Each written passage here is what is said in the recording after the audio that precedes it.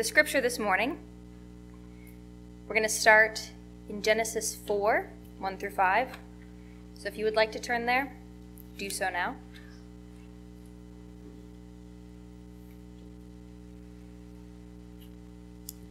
Genesis 4. Adam made love to his wife Eve, and she became pregnant and gave birth to Cain. She said, "With the help of the Lord, I have brought forth a man." Later she gave birth to his brother Abel. Now Abel kept flocks, and Cain worked the soil. In the course of time, Cain brought some of the fruits of the soil as an offering to the Lord, and Abel also brought an offering, fat portions from some of the firstborn of his flock. The Lord looked with favor on Abel and his offering. And then we'll move to Mark 12.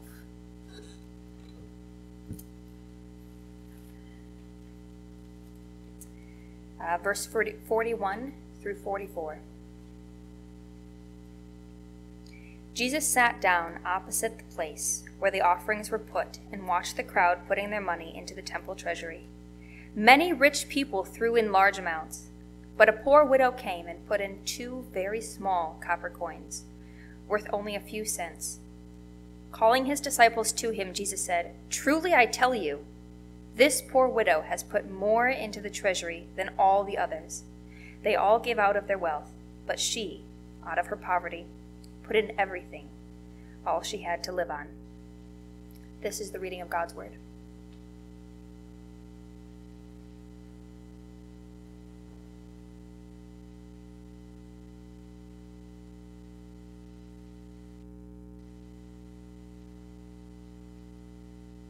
I wonder if some of you are like me and that you like old movies. Anybody that little quirky? Have you got a favorite? I noticed the other day I didn't watch it, but I think maybe I've watched it 10 times in my lifetime. Ben-Hur was on. That's just a great, great film, you know? And there are a lot of others. One of our favorites, and some of you may have seen it, is The Long, Long Trailer. It's a Desi Arnaz, Lucille Ball movie.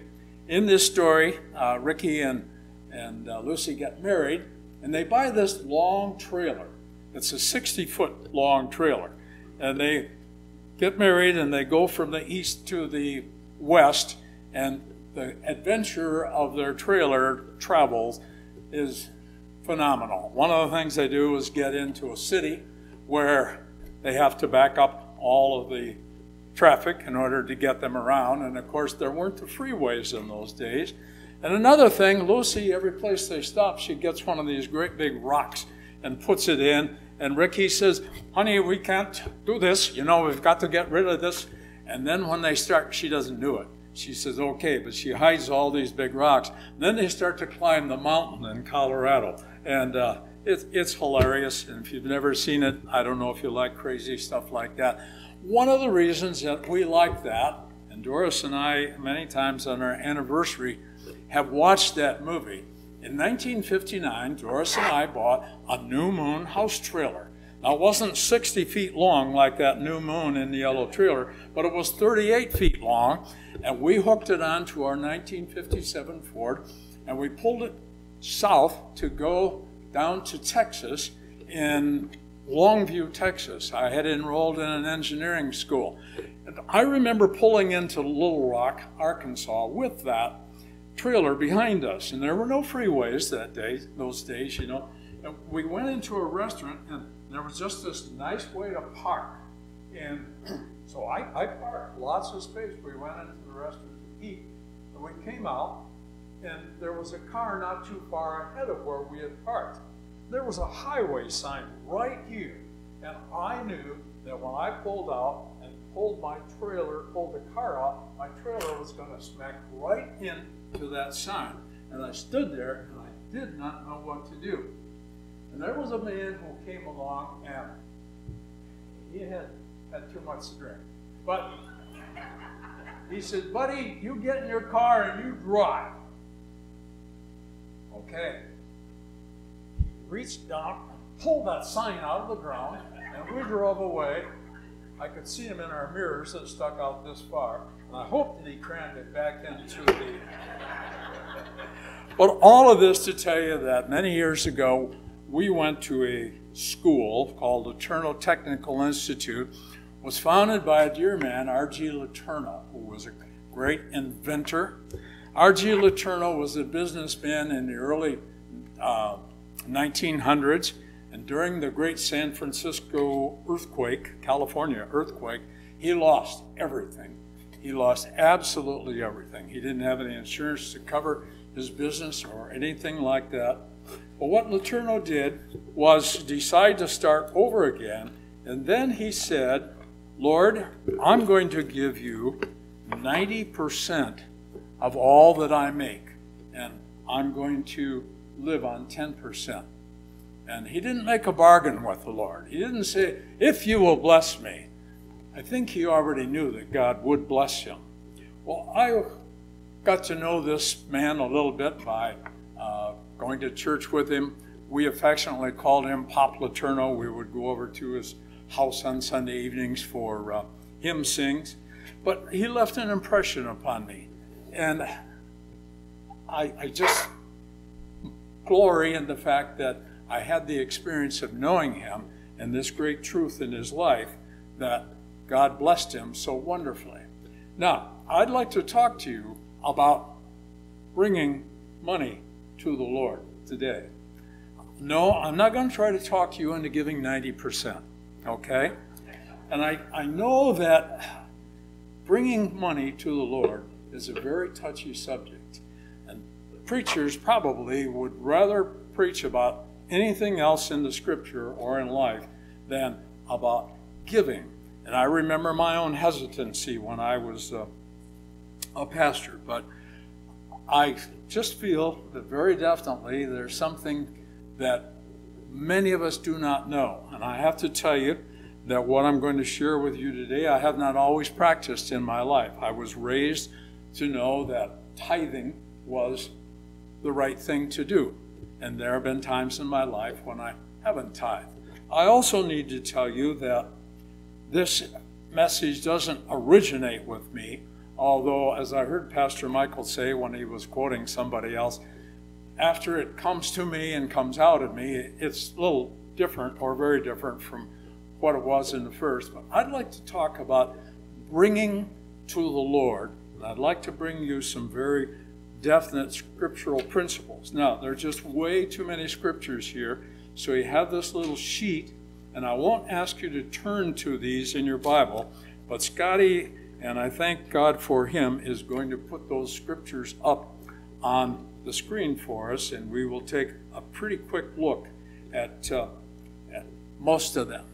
Now, I'm not a prosperity preacher as some TV preachers are, but I am a prosperity preacher in this sense. I believe clearly that in the scripture there is God's plan for every one of his family, every one of his children, for financial security and for good wealth management.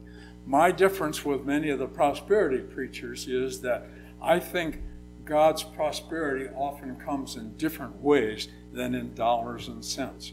But I would like to emphasize the scriptural standard here for bringing to the Lord. The scriptural standard is the issue. So if you don't agree with something that I say, let's check it out and see what the scripture says.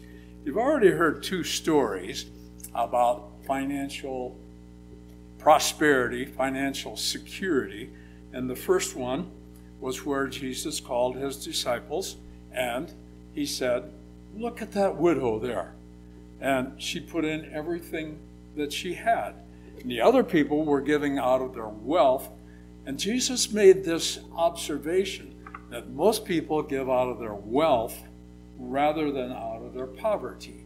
And I have an idea that that's true for many, many people. Maybe it's not out of our wealth, but we give out of our leftovers.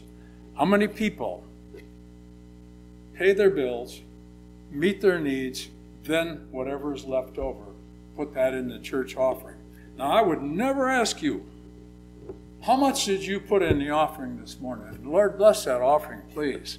I would never ask you because, first of all, it's not my business. None of my business. But it is the Lord's business. The other problem with how much did you give to the Lord today is a trick question. And it's in my title. So the first question is, what did you bring to the Lord? There's a difference biblically between bringing and giving. And I'm going to start with a scripture of Malachi. And Scotty is going to put these scriptures all up there for you. We have those, and I believe that I have the same thing that we have. Let's read this scripture. Will a man rob God? Yet you rob me. But you ask, how do we rob you? In tithes and offerings. You are under a curse, the whole nation of you, because you are robbing me. Bring the whole tithe into the storehouse, that there may be food in my house. Test me in this, says the Lord Almighty, and see if I will not throw open the floodgates of heaven and pour out so much blessing that you will not have room enough for it. Do you notice the word bring? What's the difference between bringing and giving? You bring something that is already God's. The tithe is already His. And we have the choice of either bringing it to Him or stealing it from Him. Now, those are some pretty hard words, I know. If we take this scripture, that's the choice that we have. And the tithe is the top 10%. It's the beginning. It's the first part. And this is so entwined with God's character. And here's something that I, as I developed this, wish that I had known years and years ago. You know the old saying, too old, too soon, too smart, too late. Well, that's happened to me many, many times. But I've been a late bloomer in my life, but fortunately still blooming. But this is what I discovered, that this truth of the first, the top, right off the top, that is part of God's character. Would you believe that 90% of your income with 10% tithe will go farther than 100% of your income will go, and it's not tithed? Now, where's the math in that? I don't know. I don't think there is any math in it. But let's go to Proverbs and look at 3, 5, and 6. It says, trust in the Lord with all your heart. Lean not to your own understanding. Got it? There's where the math comes in. So the rest of it says, in all your ways acknowledge Him, and He will make your paths straight. And that's really saying that God can stretch out that 90% after you've given the 10% in ways that math cannot explain. But honor the Lord with your wealth, the first fruits of all your crops. Now, in Old Testament times, in biblical times, and in some cultures today, the tithe is across everything. So your crops, your grain, your herbs, or whatever it is. And that would be true if we were in that kind of a culture today. But for us, most of the time, it's our income. And so that tithe is that top, right off the top, and the 10%. Notice God says in the Malachi passage, test me, prove me. And there's a fine line between tempting God and testing God. We are not to tempt God. But God says, test me in this. Give me an opportunity to show you what I will do. And that's a step of faith. And this is true about so many things in our lives. That we don't do something to test God, but we do something in obedience to God and give Him an opportunity to show how that He can make 90% seem like 110%. But again, this is all according to the Scripture. The second story that I'd like to have you look at is from Cain and Abel's offering. And Scotty's going to put up that Genesis passage there for us. And I just want you to notice that was what Anna Lee read in the Scripture a few minutes ago. You know, at first look, this story, you don't quite get it. Is God right in this? It says that Cain was a farmer and Abel was a herder. And so Cain brought some of his produce and offered it to the Lord. Abel brought an animal. And God was displeased with Cain's offering, but he was pleased with Abel's. Well, why was that? Where is God coming from? Look at verse 3 with me. In the course of time, Cain brought some of the fruits of the soil as an offering to the Lord. Some of the fruits of the soil. It doesn't say, as it says here with Abel, in the course of time, and Abel brought portions from some of the firstborn of his flock, the very first. And we wonder where they got all of this information, because it hasn't been specified as far as the Scripture is concerned. But you know, when you go back and read there in Genesis, God walked with people. And even with Cain after he sinned, God was walking and talking with Cain when he said, I'm going to put a mark on you so that nobody kills you. So there were many things that they seem to have known that we don't find specified in the Scripture. But God certainly must have told Cain and Abel both, and Adam and Eve, that it was the very first that he expected. It was the very first that they were to bring to him, because the very first was his. That top 10%, God says, is his. There's another scripture that's a comment on this, and that's the Hebrew scriptures. And once again, I hope that you will look at some of these scriptures at another time, and Scotty will turn to that. So here's a comment. By faith, Abel offered God a better sacrifice than Cain did. By faith, he was commended as a righteous man when God spoke well of his offering. And it is by faith that he speaks even though he is dead. So Abel's message, his act, is speaking to us here today. And that's really something when you consider how long he has been dead. Yet he is still speaking to us through his words, through his action. So Cain brought some, Abel brought the firstborn. And then it also tells us in Hebrews 9:22 that, in fact, the law requires nearly everything be cleansed with blood. Without the shedding of blood, there is no remission of sins. And so here's the other issue. The produce was not a blood offering.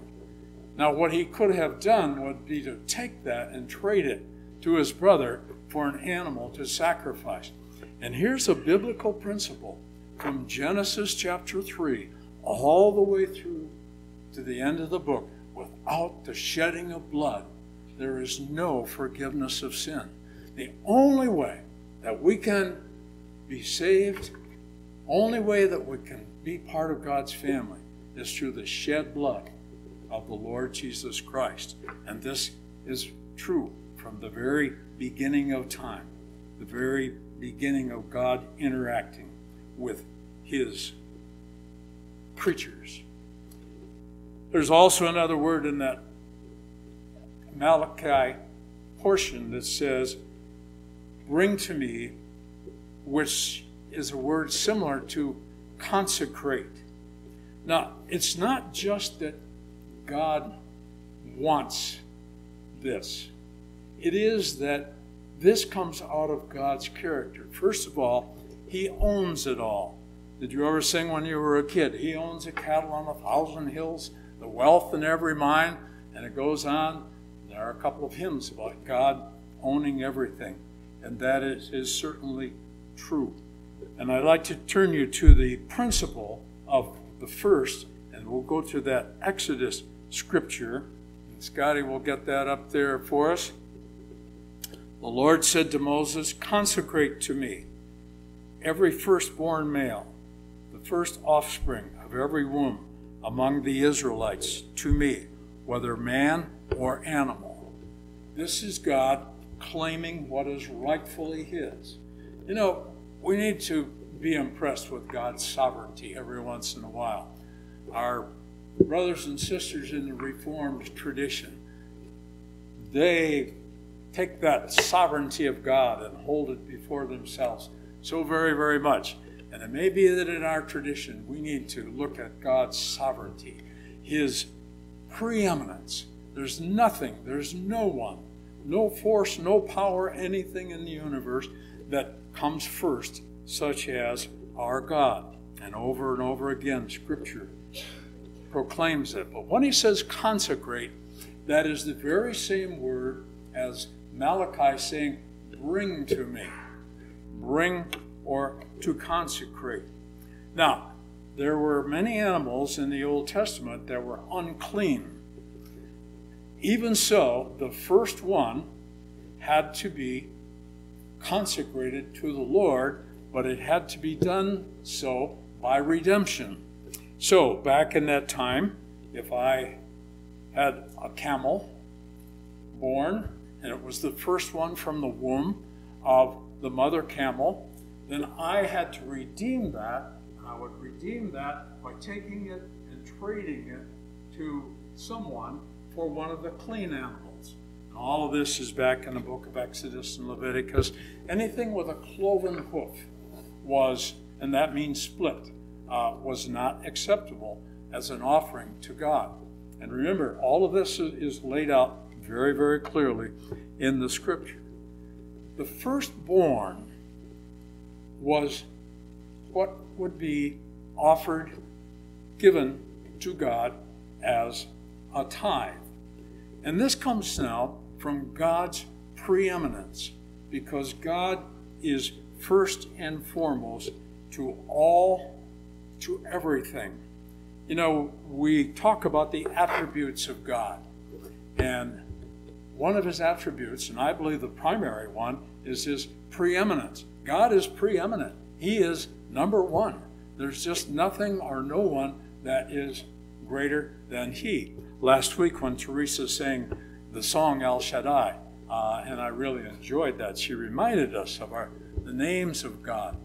And the name El Elyon is God Most High, God above every.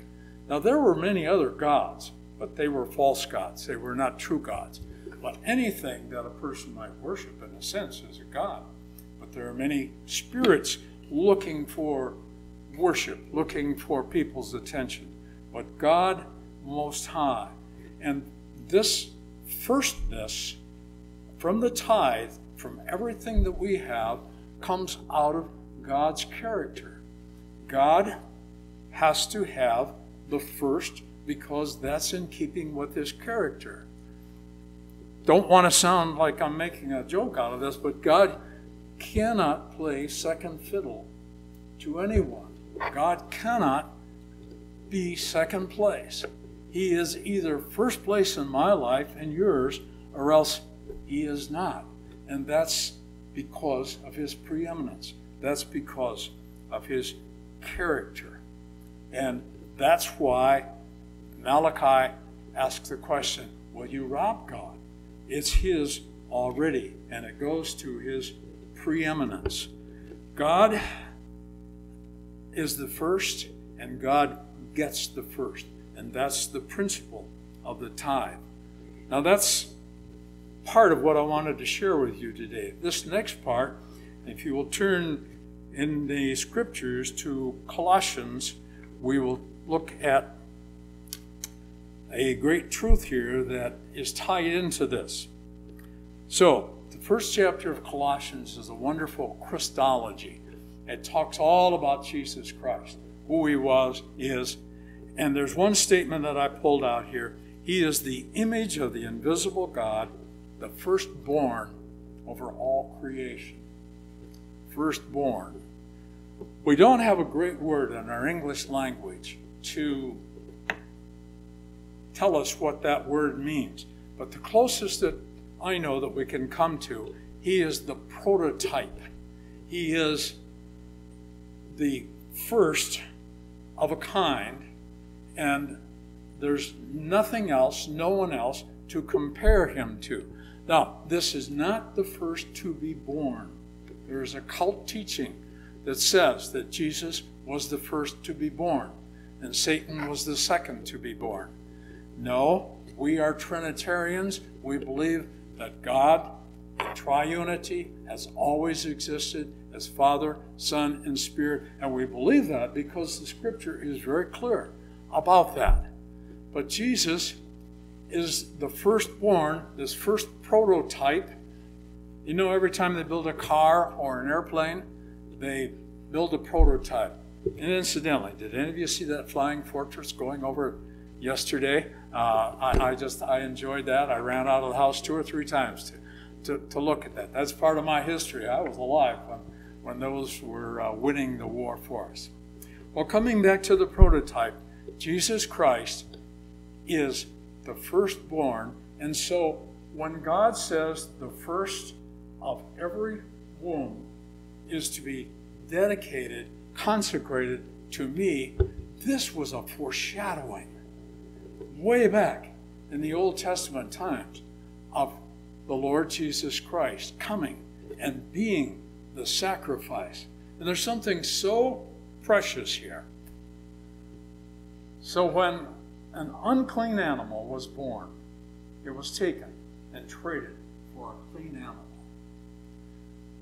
You and I are unclean in God's sight when we are born. And Jesus, the clean, came and gave himself for us. And now, those of us who are in Christ, we stand clean before him because he took our sin and it went to the cross with him and it died with him. And he came out of the grave, this new person, this new resurrected person, and we have that eternal standing in him. So way back there in that Old Testament time, there was this foreshadowing. And when you and I take 10% off the top, right off the top, the first, and put it to the Lord's work, we are proclaiming the clean, giving himself for the unclean. This is so entwined with God's nature. And this is what I was telling you that I wish that I had known many, many years ago instead of just a few years ago. But that speaks so clearly, so loudly, that when we tithe, we're trusting God. And that must be what that widow did. She said, this isn't going to buy me anything. I'm just going to put it in there. And it's up to God to take care of me. And all through the Old Testament, this was the practice. And they knew. And you know there are many stories about how God provided because they gave of the tithe. Now, there are people who would argue, and I've been on this side, that tithing is Old Testament and it's law. And it's not New Testament and it's grace. I don't argue that anymore because the Scripture is very clear.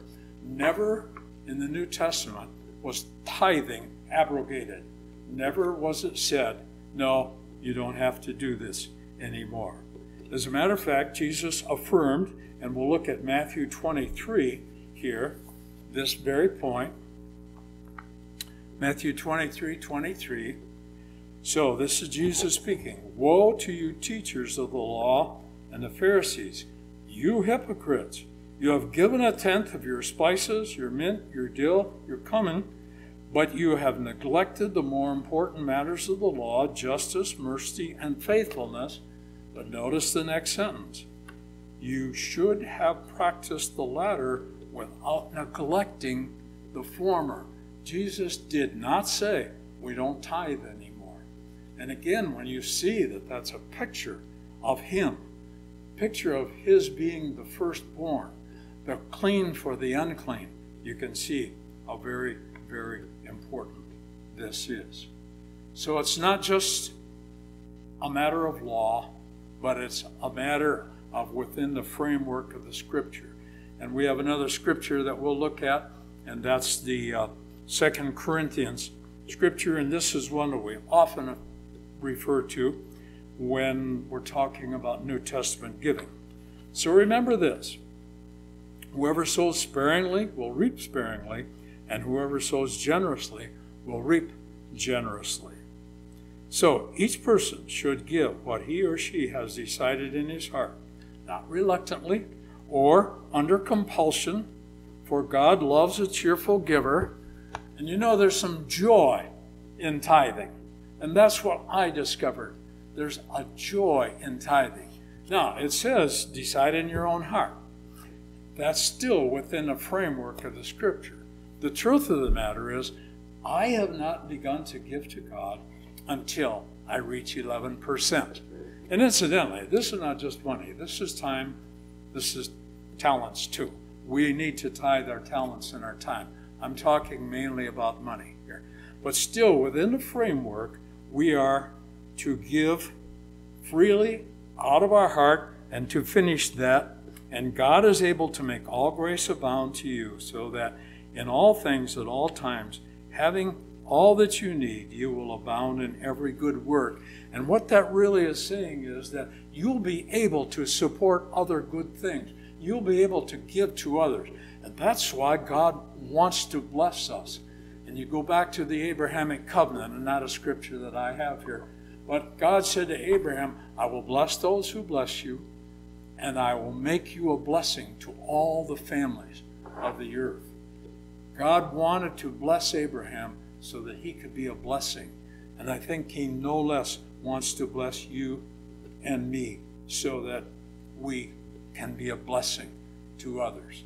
And again, I know you've found when you have given something to something in particular, there's a joy, there's a liberation, there's a freedom in knowing that God has committed himself to me, to you, once you take that top 10% off.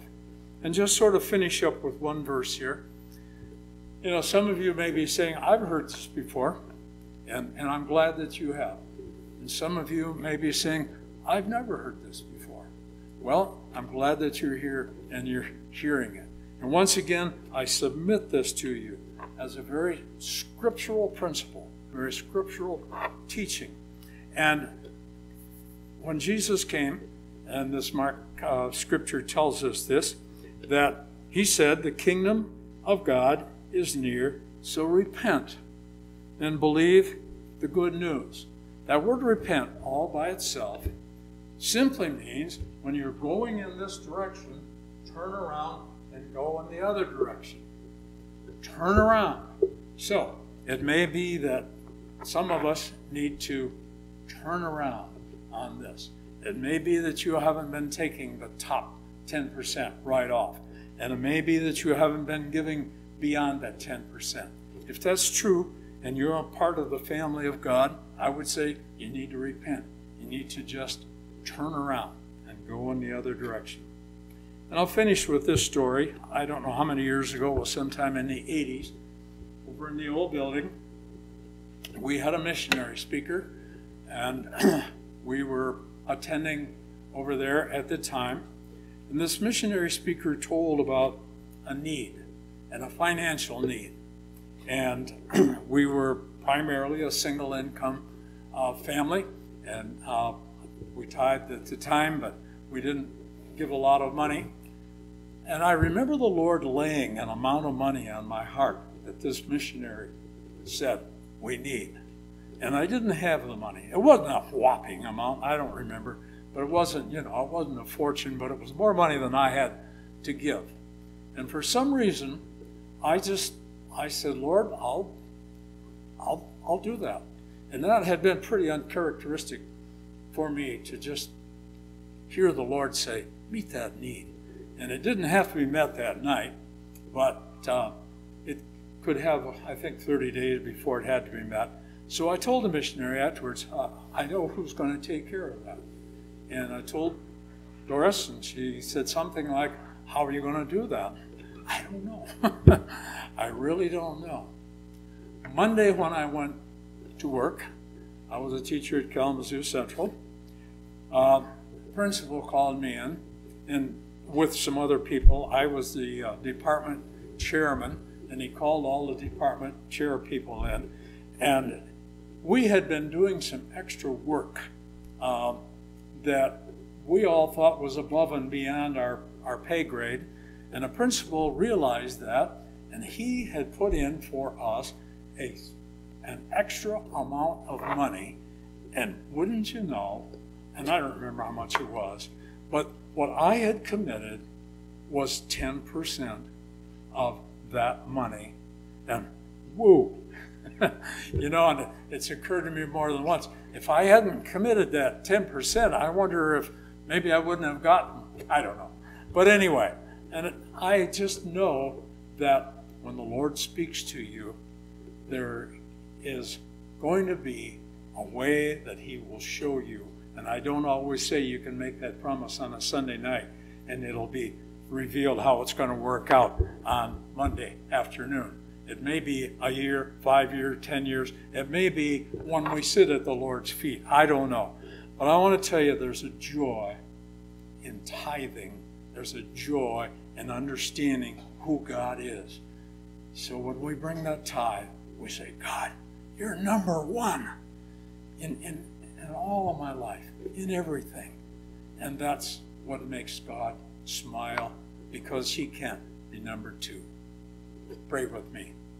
Lord, take these words from your word, bring them to our mind, to our hearts, to our spirits, and may we find the blessing of being faithful to you and your being faithful to us. May we find the blessing of obedience. And we pray in your matchless name, O Lord Jesus, the firstborn of all creation, to the glory of the Father, in the name and the power of the Spirit. Amen.